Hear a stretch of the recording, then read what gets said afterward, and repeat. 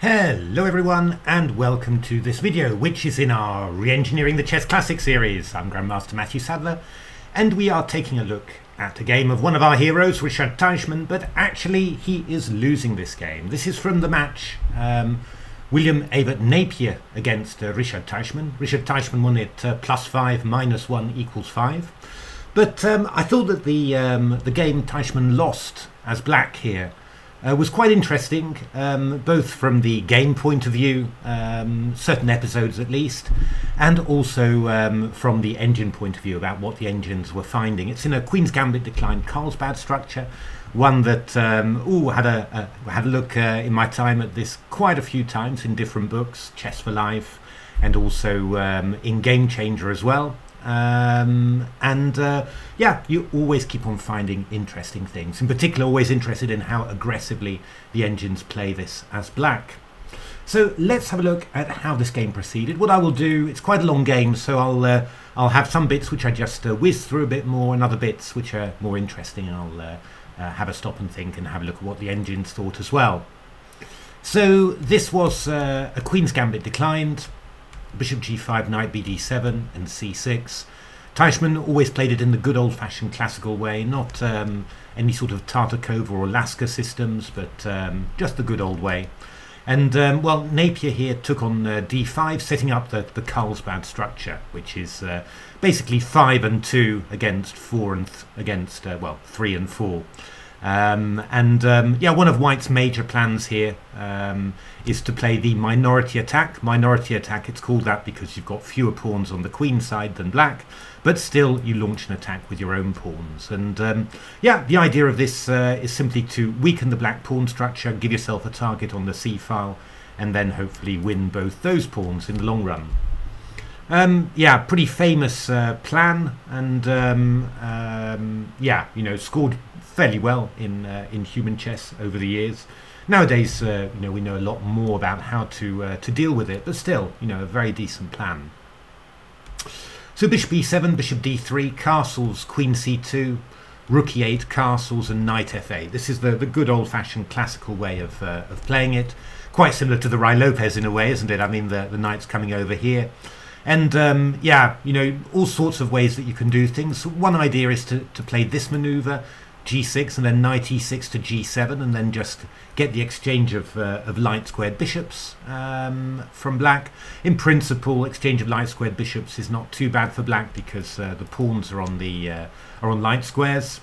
The one slight drawback to it is that yeah, if White does manage to get some minority attack and take on c6, then you've lost your best defensive piece for covering those pawns.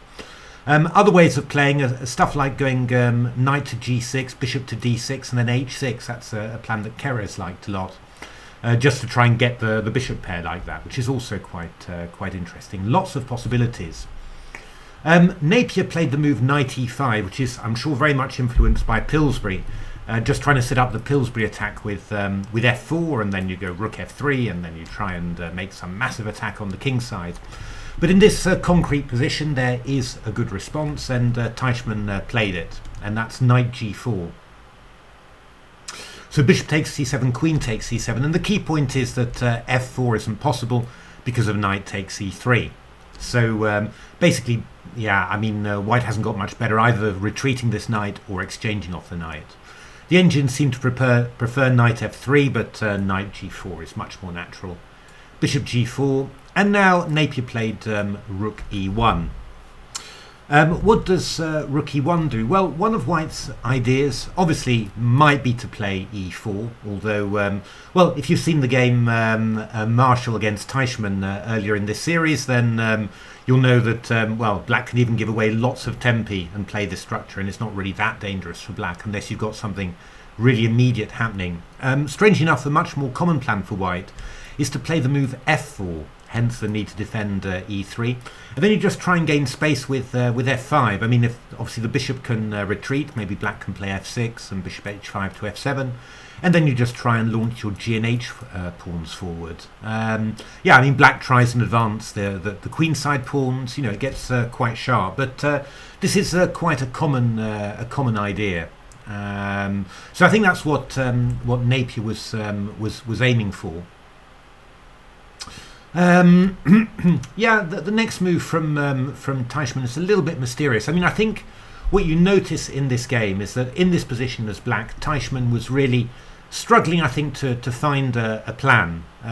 He plays around a lot with his pieces, but doesn't really get, doesn't really make any improvements to the position. He moves them one way, then moves them another, and well, in the end, Napier just gets a massive advantage in actual fact.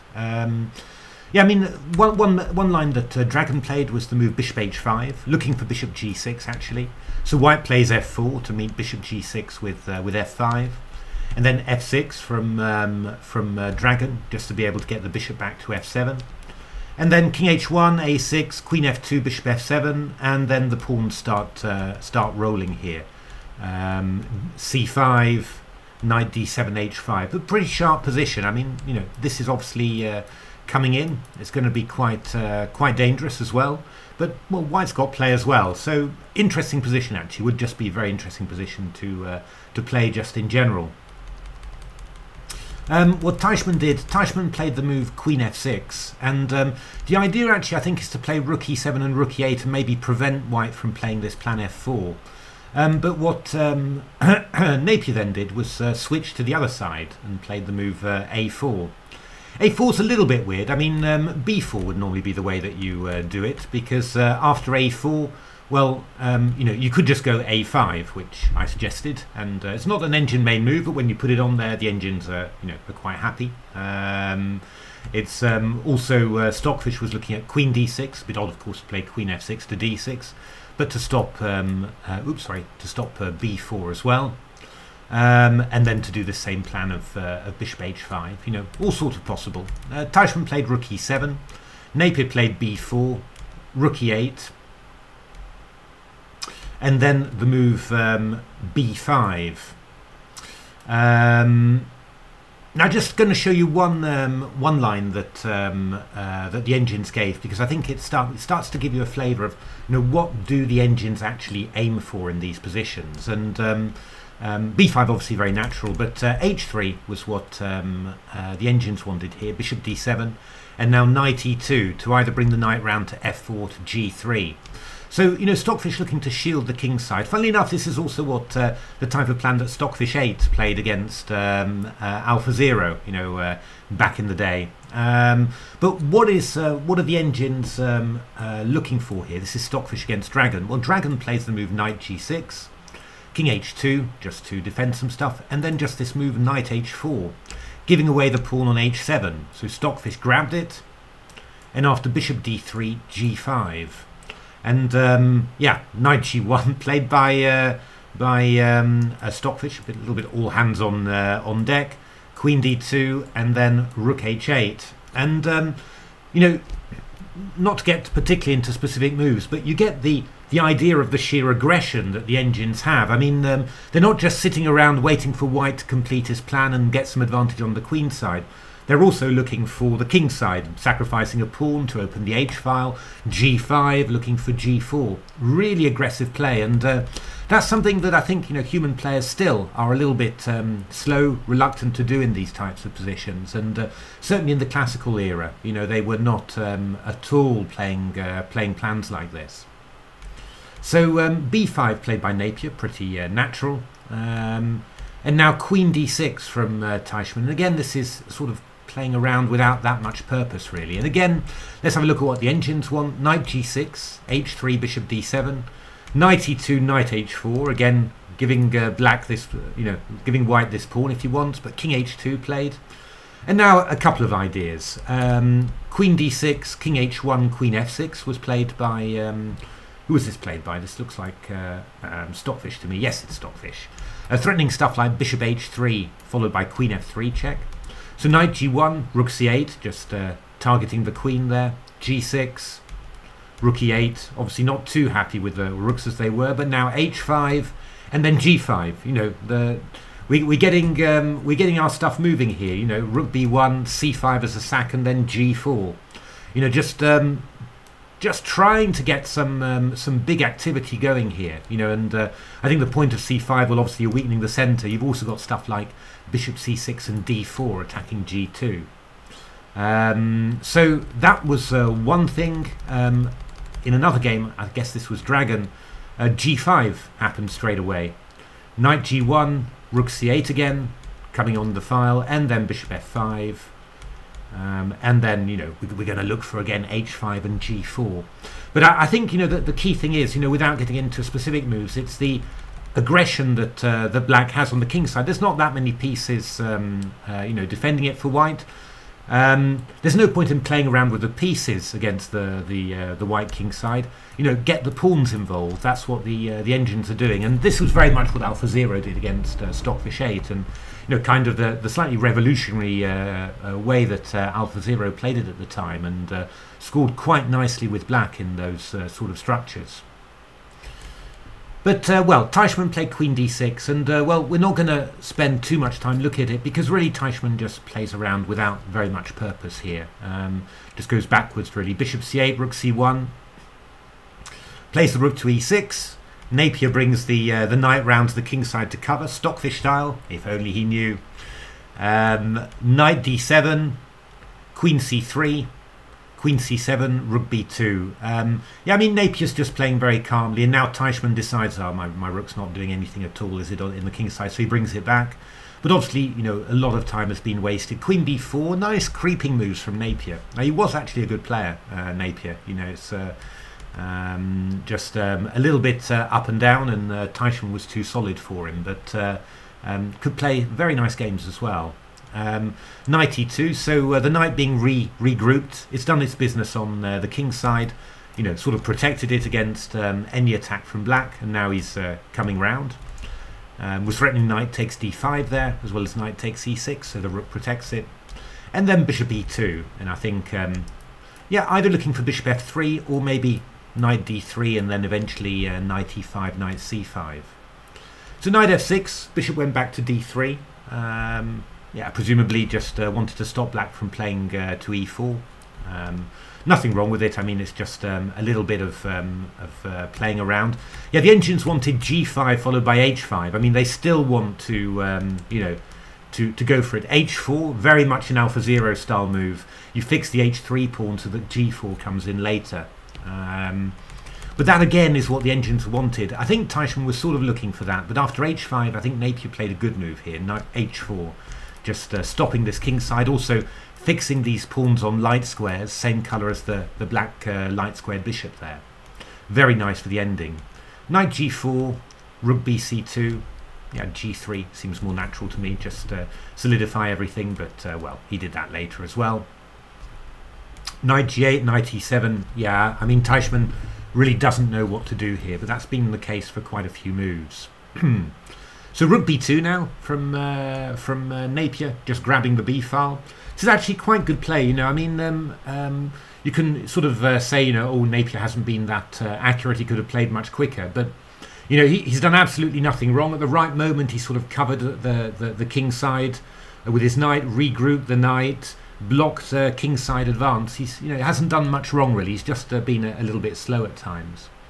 And here, well, Teichmann decided to swap off the rooks, but yeah, this is very, very difficult indeed. Rook a8 now, attacking the pawn on a7. Rook d7. Bishop f1, very nice move from Napier. This bishop's coming round to h3 to attack this guy, and we're also going to play the knight round either to d3 to c5 or e5. Quite nice manoeuvres there. Rook g8, protecting the rook so that you can exchange off the rooks. But one goes away and the other takes its place. And now he played the move that the engine's been wanting to do for quite a long time, a6. It gives you rook b7. Well, bishop c8 was played here by Napier. Actually, in all fairness, rook b7 is actually still a very strong idea here. You've really got to watch out because obviously bishop b7, I go a b7.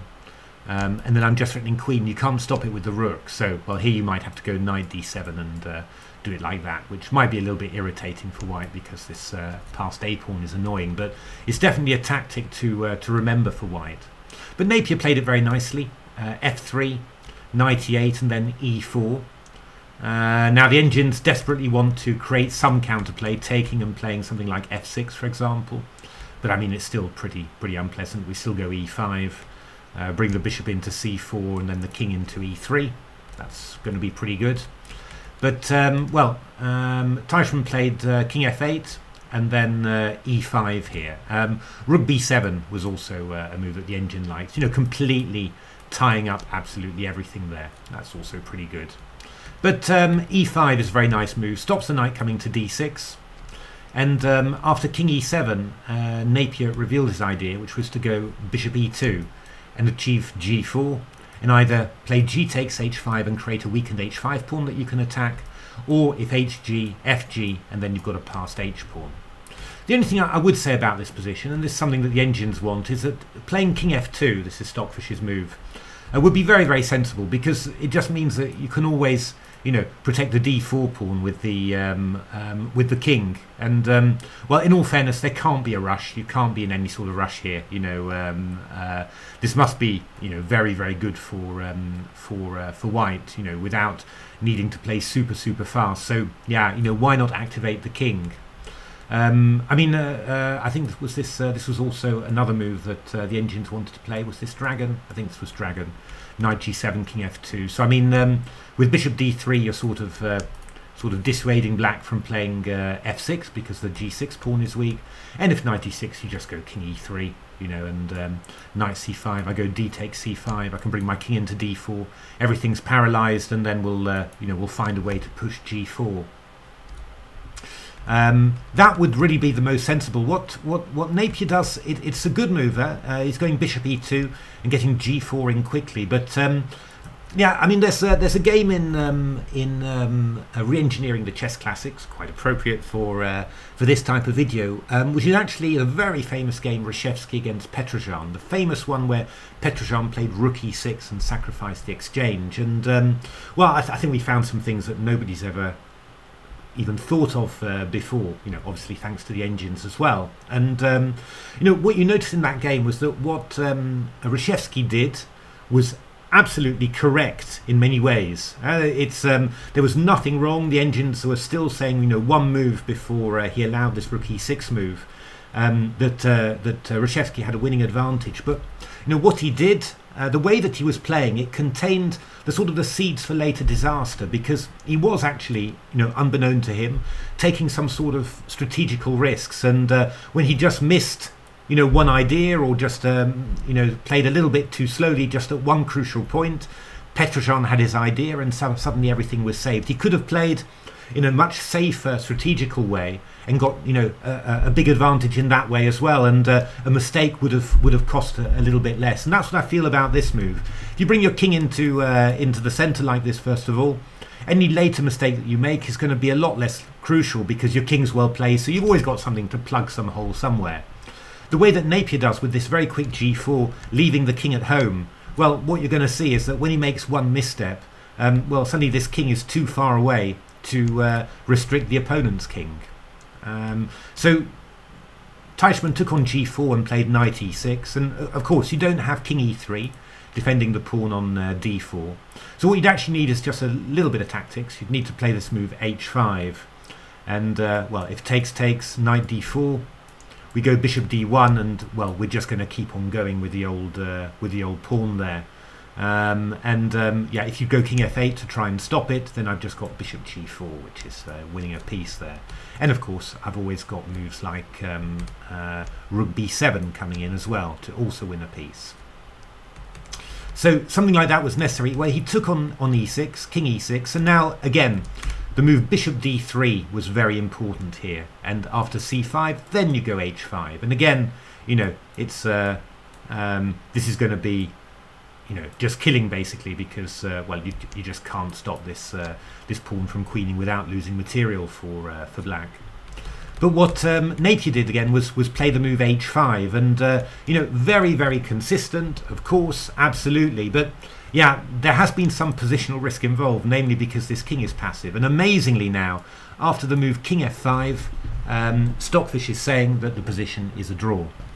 And again, it's really weird how this happened, and this has happened to me, you know, as well, whilst playing what I thought were really nice grinds, and all of a sudden you end up and you think, but actually, am I better anymore even? And it's just that, you know, you set up this big bind on the opponent's position, and you play moves like a6, squeezing like that, and you say, I've got him completely under control. But then you change the situation slightly, and suddenly, you know, all the control goes, and this squeeze here, suddenly it's a pawn that can be that's being attacked, rather than something that's really, you know, restricting the opponent, because the opponent's got free, the king's free, the rook's going to get free, and this pawn suddenly is a lot less important. The things can change very quickly in endings, you know, just according to the pawn structure, according to the squares that you're taking away from the opponent's pieces. You know, even more quickly, I feel, than in middle games, and yeah, this is a case in point. You know, from having just been better all the way and having controlled Teichmann quite beautifully, now all of a sudden, yeah, Napier finds that he's not better anymore. So King F2 was played, and now C5 takes. Rook takes, or takes d4 rather. Yeah, rook takes c5, rook b7 is really, really annoying. That was the thing. I'm attacking a7 and f7. It's a sort of a shortcut for attacking the pawn. And if you take, I take, and you can't get to b5. So b8 queen will win. That's a very nice little trick. So d4 was played by Teichmann. Just waiting a little bit. I mean, he might take the pawn on e5. He might go rook takes c5 later. In actual fact, rook takes c5 is going to be a threat, because after rook b7, well, I don't know, it's not going to be a threat yet, but maybe you'll get rook c5, rook takes c5, and be able to come back to e8 later. So rook b1 was played by Napier. I'm sure not what he wanted to do, but if you go rook a8, I just take on e5 here, and I'm still well within reach of this h pawn. So yeah. What Napier did was play rook b1, just trying to get actually behind this pawn and push this one through. King e5, h6, and now bishop f5. So covering the pawn on the h7 square and attacking the rook on b1. Now, the idea then was to go rook b7. So we've dragged the bishop away, so we're attacking here. But, well, yeah, it's just one passed pawn here. And in the meantime, black has also got a passed pawn, and well, that's what Teichmann went for. Now, I'm actually quite intrigued. I think that Teichmann was actually started playing for a win in this position, because along the way you'll see there are countless ways to draws. For example, rook c2, king e1, rook c1 is just a, you know, I don't think there's going to be anything more than a draw by repetition here. So yeah, you know, I mean, this is. There are plenty of ways to draw, but I think that Teichmann started thinking very optimistically about getting a win here. So d3, bishop f3, and then king f4, just giving away this pawn on f7 and not looking anything, not trying to just restrain this pawn on a6. He's going for the opponent's king. And now rook c2 check, king g1. And now I really wonder what happened here, because there are all sorts of draws. I mean, I can just keep on giving checks. That's, you know, an absolute draw there. I could also, in this position, just, you know, take on f3 here. Rook f5, and then, well, do what I want, really. King e4, h7, rook c8. And, you know, I've got d2, and you've got these passed pawns here. So, well, we'll just keep on... checking the king until it goes in front of the pawn. You know, it's not so bad really. We'll always be able to queen one of these pawns if the rook has to be given up for the d pawn. So there are plenty of draws, of which, you know, rook c1 check with perpetual is the simplest. But in this position, Teichmann played the move king g3. Rook f5, rook c1 check, and whether he missed Napier's next move, bishop d1, which is the only move in actual fact, or whether he thought that maybe that this position was also going to be drawn and could never ever be lost, it might also be the case, because I had to blink a few times before I realised what was happening here. So rook d2, and it looks like, you know, black has got always going to have a perpetual with rook g2, rook h2. But Napier went rook a1, and rook g2 check was played, and now king f1. And I sort of wondered, I sort of assumed that that Rook H2 was going to be absolutely fine for black, just when I was playing through it quickly, because we're threatening Rook H1 mate, and King E1, we're going to lose our rook, aren't we? But unfortunately, after Rook H1, King takes Rook A1, H7. There's no way you can stop both pawns. When you go Rook H1, I go A7. So you're just going to end up with Queen against Rook here. There's nothing you can do about it. Really quite nasty. If Teichmann missed that, then I'm quite sad for him, really, because that would have been quite nice. I mean, he went D2, and then Rook A3 check, and well, King H2 looks really great. You think you're going to play Rook G1 and D1 Queen, but here Rook D3 is just completely winning. And again, yeah, you just can't do anything, and we're just going to push one of those two pawns to Queen. So he'd take King F4, but now Rook D3 again, King E4, Rook D7, and well, that's just curtains. A7 is happening, or H7, and there's nothing you can do about it. So Rook G6 was played, A7, and Teichmann resigned this eventful game. There we are. It wasn't a perfect game by any means, maybe not particularly distinguished, but I thought there were a lot of interesting points there. First of all, this whole Queen's Gambit declined structure, and also it shows White's flexibility. You could aim for an advance on the King side with F4 to F5, but when that got a little bit restrained, then Napier just went on the Queen side. I thought it was very interesting how the engines play so aggressively on the King side. They don't just give White a free hand on the Queen side, they really try and develop something on the King side, and that's in Game Changer. We've got a fantastic example of that, the Rook's Pawn Symphony. I think it's also on the Game Changer YouTube site, and also on the Chessable course for Game Changer as well. It's simply such a powerful way of playing. It's but yeah, Teichmann really struggled just playing around with the pieces, and I thought that Napier played some nice chess at times. Just going forwards in a nice unhurried way, just creeping forwards with the pieces, keeping control, and yeah, until we got to this very interesting moment. A very typical moment when you're grinding like that. That your whole position makes sense until you suddenly give the opponent a move that allows him to free his pieces just a little bit, and then there's like a complete turnaround. And this went from totally winning to just a draw. I mean, certainly involving all your pieces in an ending, having had the king onto E3, for example, or restricting the opponent's pieces with bishop D3 before you press H5. Very good endgame technique, and yeah, just yeah, really what you need there. I mean, just point out another point, that after bishop D3 C5, if I go H5 takes, I've got the move bishop F5 picking up the piece, which is also very, very powerful as well. So yeah, and then the sudden turnaround. I think yeah, Teichmann very optimistic. I think he already had a big lead in the match, so I think he was definitely playing for the win, which I mean I think shows the type of player Teichmann was. He was quite quiet and disciplined and solid, but yeah, he wasn't a coward or anything. He was quite capable of just playing on and on for a win like that, and not necessarily his reputation. Actually, he had the reputation of somebody quite yeah, easygoing and happy to take draws, but not really. Yeah, I mean, maybe not as fanatic as an Alekhine or Alaska or someone like that, but well, not everyone is somehow. It's. I thought he was, looking at his games, it seems like a pretty, yeah, pretty aggressive and player with a good amount of fighting spirit. And yeah, very funny end to it somehow. This little tactic here with bishop d1, and yeah, somehow this rook ending is not drawn.